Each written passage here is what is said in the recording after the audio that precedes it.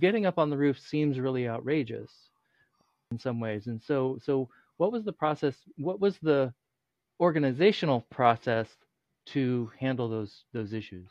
That's such a great question. So one of the things that we are really sensitive to at Embark is that everybody is not neurotypical, right? And so there is this thing called demand avoidance. And so when you have somebody that's demand avoidance, hello, I am one of them too. It took me into my 40s and meeting other demand avoidant people before I realized I am also one. That it's not so, hey, get off the roof. It is, I'm going to make a request of you to get off the roof. And what we use at Embark is nonviolent communication. So nonviolent communication, to boil it down to sort of a skeletal structure, is 4 steps. So it's observation, feelings, needs, and a request instead of a demand.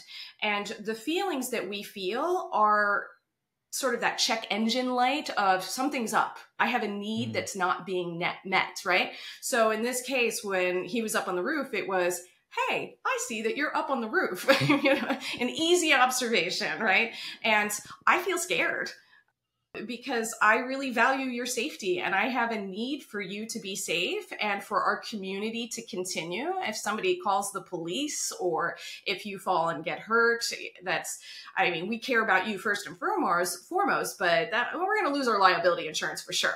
And that will also definitely impact our reputation, right? So now I'm going to make a request of you to get off the roof, right?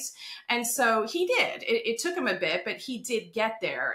I'm pretty sure if he were sitting here with me and I had said, hey, knock it off, get off the roof, that wouldn't have gone over as well as these are the reasons behind this request.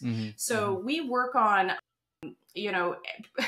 pretty much there's, conflict everywhere, right? And so being in a community, we navigate conflict. And so you'll hear other people say things like, okay, I have a need for this, or this is a value of mine, and this is how I'm feeling right now. Can you please not yell so loudly, or maybe not run through the hallway that way. So that's how we do our conflict resolution process. So we encourage everybody to work it out on their own first. And then if that's not really working, anybody that feels comfortable being a mediator can be a mediator. So it's not just staff that can mediate conflict, but it can be other people. So this person that I was just telling you about is a well sought after mediator. And he does come to the table for it. And so, but there are other people that do it as well too. And then if it ends up getting bigger than that, then we do have a bigger meeting. And the meeting that we would have would be sort of a restorative justice style circle. So staff are there. The 2 people within the conflict are there, other members that want to be part of the conflict resolution that have been practicing it and studying it, but also people that are observers with what happened. People can bring a friend with them. And then what we do is we have person A and person B. We don't have, it's because everything comes from somewhere, right? It's not black or white.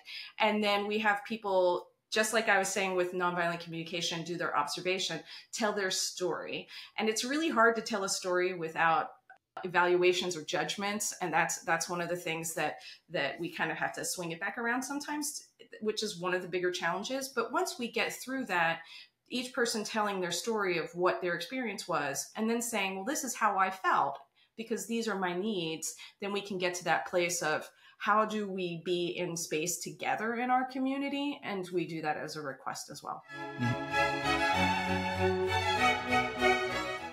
This is the Agentic Schools Podcast, where you will learn about schools from around the world where children's agency to make decisions about their learning and living is more important than their academic skills. What makes education possible is the satisfaction of psychological needs. So that is what these schools have in common with all others. What makes a school agentic is satisfying those needs particularly well. I'm your host, Don Berg.